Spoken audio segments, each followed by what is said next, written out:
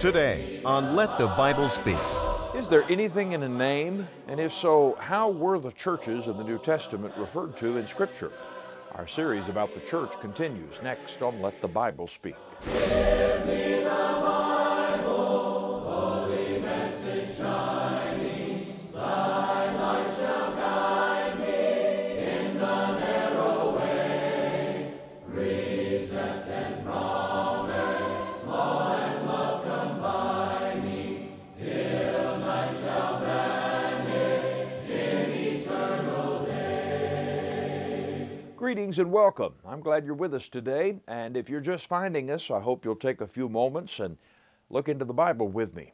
We're in a series about the church as we read about it in the New Testament. Before we get to today's topic, though, I think it's a good time to share with you a few things about the nature and objectives of this program, Let the Bible Speak. This is a weekly broadcast aimed at one thing, and that is teaching the Word of God. If you're watching over broadcast television, the local church has obtained this airtime to invite people in your community to investigate the Word of God with them. And if you're watching online, this YouTube channel and website is our outreach here in my home church in Alabama in an effort to make the message of the Bible available to anyone who wants to watch and listen. And it's just as simple as that. Let the Bible Speak is not a television church, nor is it a religious body or organization. It's simply the name of this program, which local churches, including the one I'm a member of, choose to air in their respective parts of the country.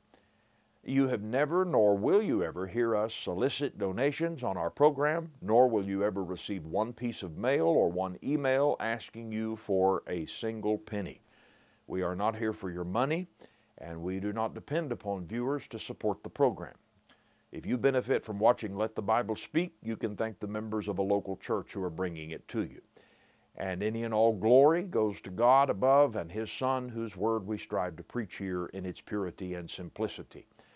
Personally speaking, I count it a joy and a privilege to be afforded the opportunity to speak here from week to week. I'm no celebrity preacher, nor do I have any desire nor intention to be that.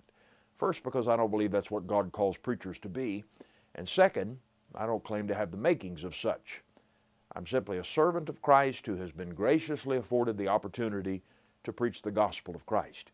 So we're glad you're here, and we hope you'll continue to watch from week to week, and I think you'll find us a bit different from much of what you see and hear today.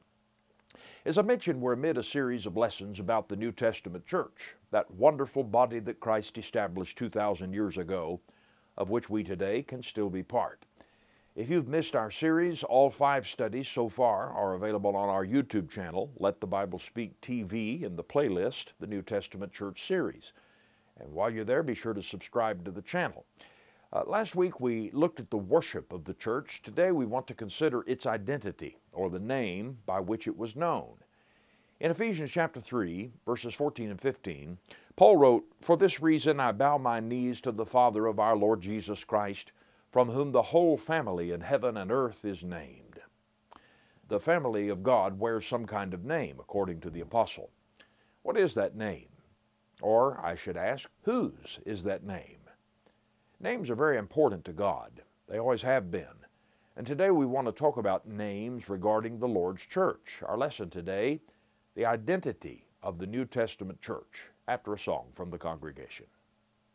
God gave His only Son, the sinless, perfect one, to die upon the tree, for you and for me, I'll never understand the love of Christ for man.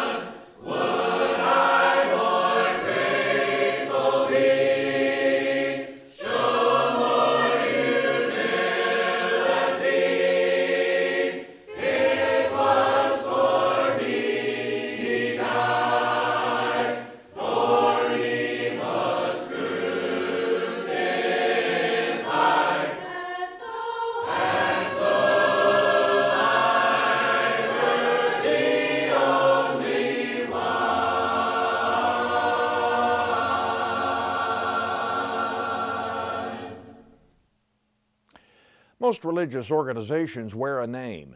In fact, it's hard to find one that doesn't refer to itself in some unique way.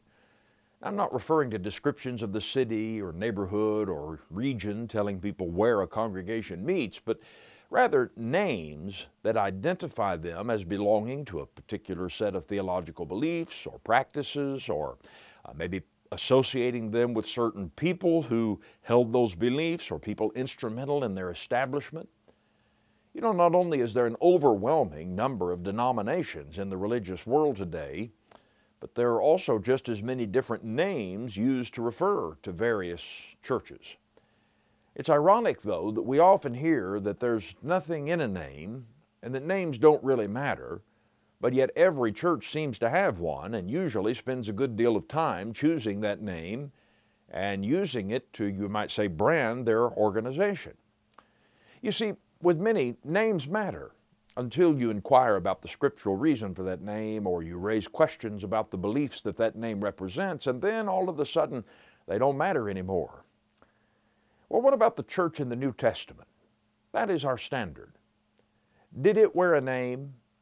Now, due to the hostile culture and environment in which the early church often found itself, I doubt if most or even any of those churches went to the trouble of having a sign made to display, pointing people to their meeting places, or wherever they may have been. Well, we don't know whether they did or they didn't. I doubt it. But that doesn't mean that they did not wear a divinely given name and that they were not known by that name, for they did. And they were. There were variations of that name, but they all referred to the same concept, the same people. Those names did not denominate and distinguish one group of believers from another, as religious names do today.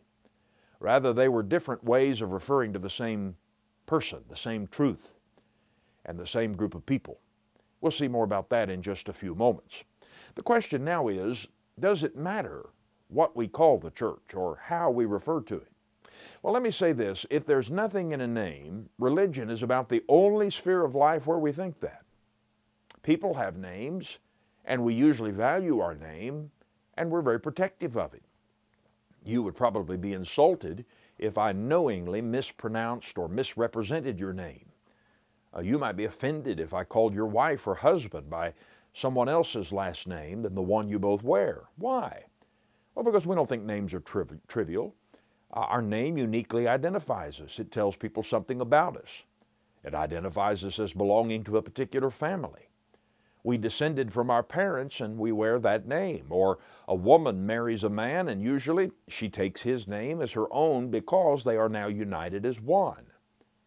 And then businesses have names. In fact, corporations spend millions of dollars adopting a name and promoting that name and associating their service or product with that name in people's minds.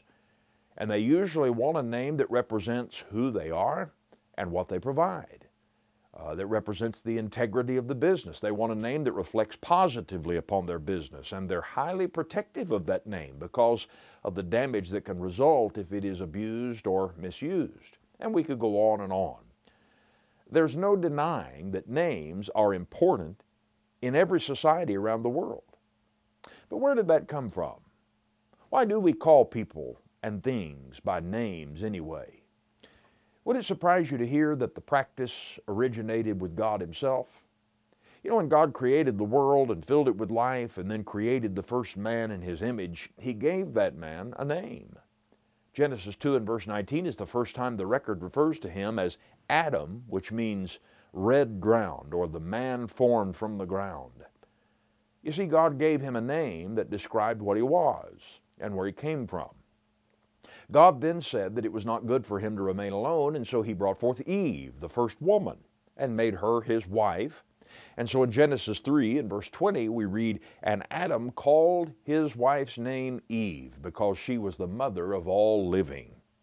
And from the dawning of time down through the centuries, God has placed a great deal of emphasis upon people's names.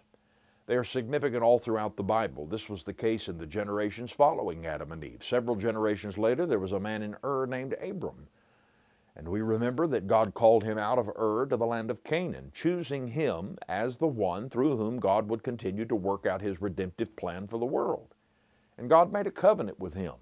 saying in Genesis chapter 17 and verse 5, "No longer shall your name be called Abram, but your name shall be called Abraham, for I have made you a father of many nations."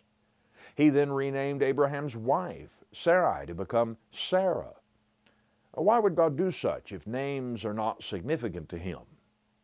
From the union of Abraham and Sarah, God brought forth a family of people through whom He would operate in covenant relationship. And once again, we find God giving them a name.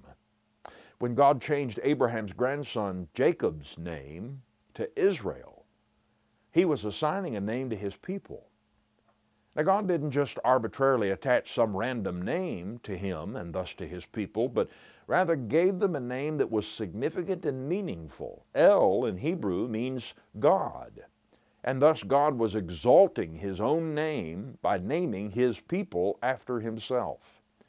He was identifying them as the people of God, a special people who were in covenant with Him by giving them such a name. Friend, God is jealous for His people, and He wanted them to be a people separated from all other so-called gods and the nations that serve those gods. And by the way, God's people today are to be a separate people as well. But one of the ways that God indicated that separation was by giving them a name that said as much. Daniel later said in Daniel 9 and verse 19, "Thy people are called by Thy name." Now, one may say, but that was Israel in the Old Testament. What does that have to do with the church today? Well, let's notice some of the prophecies in the Old Testament concerning the church, which Christ would later come and establish, the true Israel, or God's covenant people today. Now, God plainly said to them back then that His people would one day be called by a new name. Now, read now in Isaiah chapter 62. Isaiah chapter 62, beginning in verse 1. The Bible says, "For Zion's sake I will not hold my peace, and for Jerusalem's sake I will not rest, until her righteousness goes forth and as brightness, and her salvation as a lamp that burns. The Gentiles shall see your righteousness, and all kings your glory. You shall be called by a new name, which the mouth of the Lord will name." Well, this is prophesying of the age of Christ's kingdom. Notice that God's people in that day would receive a new name, and He says it would be an everlasting name that would never be cut off. And He says that name would be given when the Gentiles came to know God and His salvation. Well, turning now to the New Testament, we see the fulfillment of Isaiah's prophecy. In Acts chapter 10, with the conversion of an Italian soldier named Cornelius, we see God confirming that salvation had been offered to the Gentiles, or to people of any nation, not just the Jews. And in the chapter before that, chapter 9, we read about the conversion of Saul of Tarsus and how Christ was going to rename him as Paul and use him as an apostle. Notice in Acts chapter 9 and verse 15 how He told Ananias, "Go, for he is a chosen vessel of mine to bear my name before Gentiles, kings, and the children of Israel." And then 2 chapters later, we find Paul in the city of Antioch with Jews and Gentiles teaching the Word of God, and the Scripture says there in Acts chapter 11 verse 26, "And the disciples were first called Christians in Antioch." Now, some say that was a name given to them by unbelievers in derision and ridicule. I don't believe that for a second. It is much more than coincidence that as the other requirements of Isaiah's prophecy were being fulfilled, the record says the disciples were first called Christians in Antioch. Friend, this was a divinely given name. It was later used twice in Scripture by Paul and Peter to refer to those who are in Christ. The name Christian simply means a Christ follower. Notice how that name indicates who we follow. Christ. In other words, bearing the name Christian, they were and we are bearing the name of Christ Himself and identifying ourselves as being His followers. Now, friend, Christians then and now are to be known as belonging to and following Jesus today, and not man. In fact, Paul was alarmed at the divisions that were springing up in the Corinthian church, and he wrote to them in 1 Corinthians chapter 1, verses 12 and 13, Now I say this, that each of you says, I am of Paul, or I am of Apollos, or I am of Cephas, or I am of Christ. Is Christ divided? Was Paul crucified for you, or were you baptized in the name of Paul? That even has a modern ring to it, doesn't it? When you consider the many denominations and divided religious organizations that have since come about, and the names that some of them wear. You know, friend, if I were going to wear a name besides Christ, Paul would be a good one, wouldn't it? You'll never find a truer and more devoted servant of Christ than the Apostle Paul. But yet here Paul strictly forbade people from wearing his name. If Paul forbade people wearing the names of the apostles, I can't imagine him being complicit with people today wearing the names of men who amount to much less. No, Paul said that we are to be of Christ. We have been baptized into the name of Christ. We have been baptized into a saving relationship with Christ.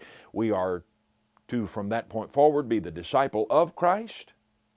My question is, why would we desire to wear any name besides Christ? Let's think now about the relationship between Christ and the church. How is the church described? Well, it is the body of Christ, 1 Corinthians 12, verse 27, Ephesians 4 and verse 12. It is the bride of Christ. When Paul described the relationship of a husband to his wife in Ephesians chapter 5, he then explained in verse 32, this is a great mystery, but I speak concerning Christ and the church.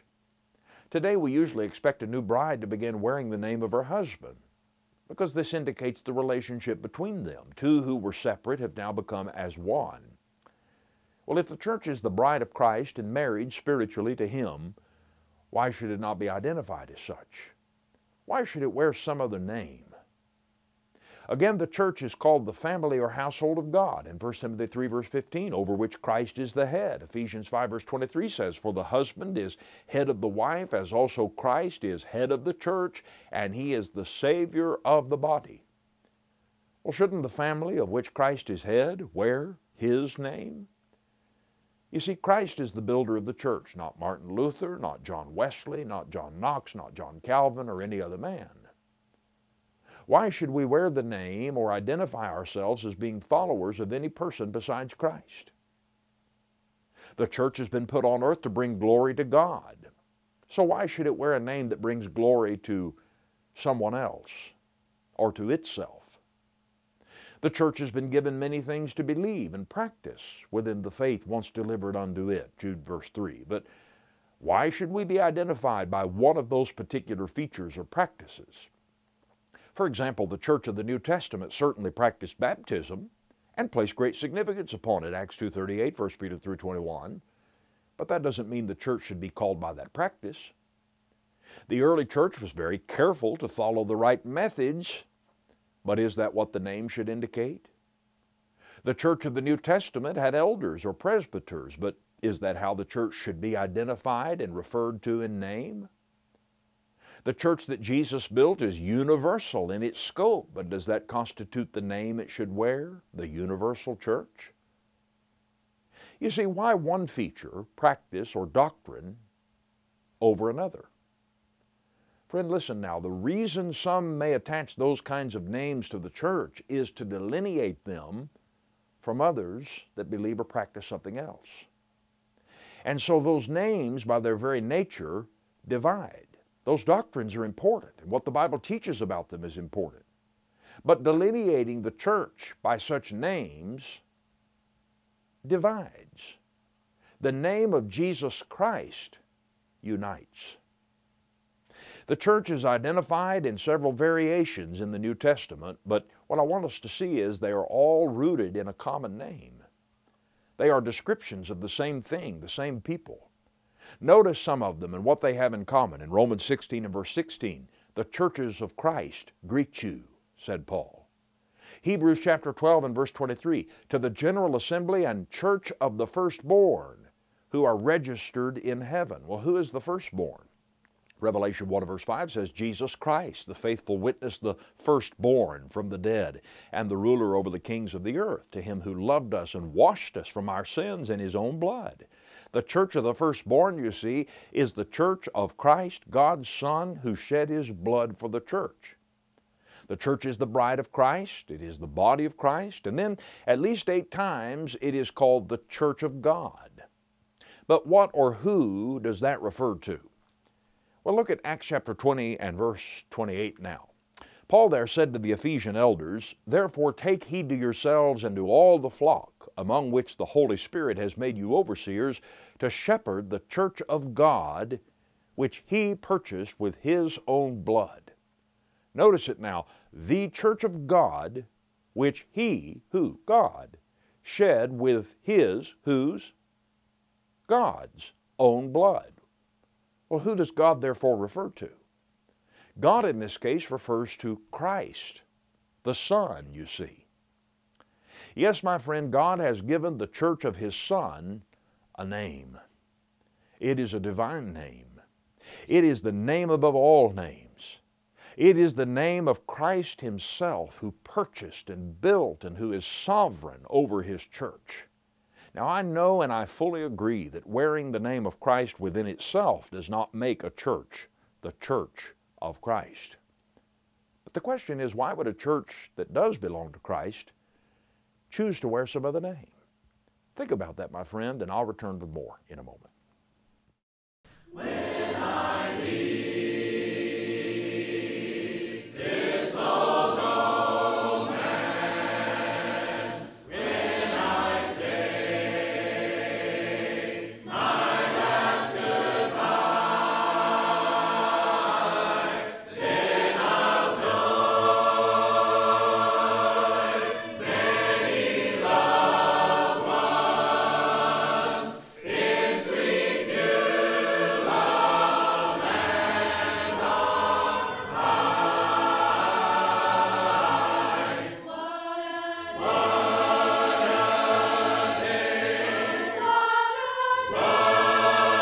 gather round the glorious throne. Heaven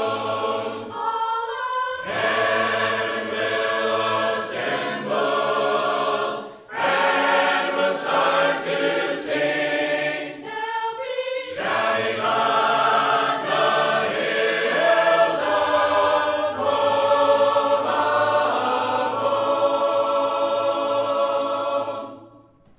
Soon he'll finish my mansion.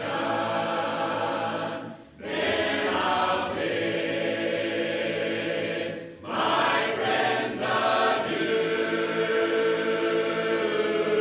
Come and meet me up yonder, there on Glory Avenue.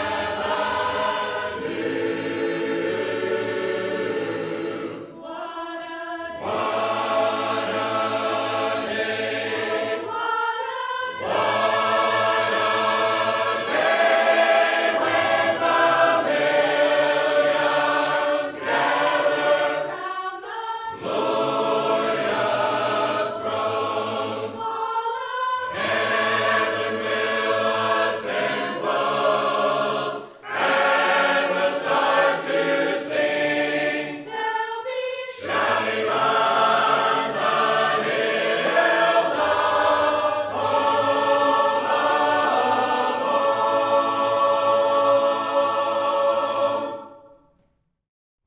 Subscribe to our YouTube channel to see all of our past broadcasts, plus extra videos including Let the Bible Speak classics all the way back to the 1960s. And get new updates, go to YouTube and search for Let the Bible Speak TV and click on subscribe. I hope you're enjoying and benefiting from our series on the New Testament Church. If you'd like a free printed copy or transcript of today's sermon, we'll be glad to send it to you. The lesson is The Identity of the New Testament Church, requested by that title, The Identity of the New Testament Church, and your free copy will be on its way. As I mentioned at the beginning of the program today, not only does it not cost, we will never beg or solicit from you one single dime. We are not here for your money. These materials are free to you, and we hope that you'll take them and use them and study them and distribute them. We are glad that you're with us on the program and hope you'll join us from week to week. And you can also find us anytime online. Our YouTube channel is Let the Bible Speak TV. And when you visit that, would you please click that subscribe button and share the content, and that will help us in the spread of the gospel of the truth of our Lord Jesus Christ. We're so glad that you've been with us today. We hope you have a wonderful week ahead and make your plans to join me back here for another Bible study when we'll continue our series on the New Testament church. Until then, God bless you. Let the Bible Speak is brought to you by the Church of Christ. For more information, including our past broadcasts and sermon transcripts, visit LTBSTV.org.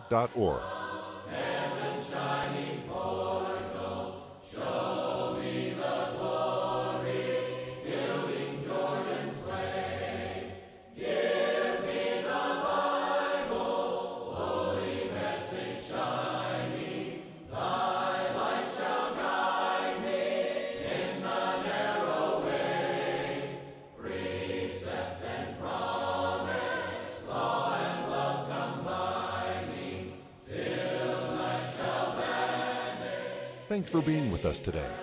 Join us next time for Let the Bible Speak.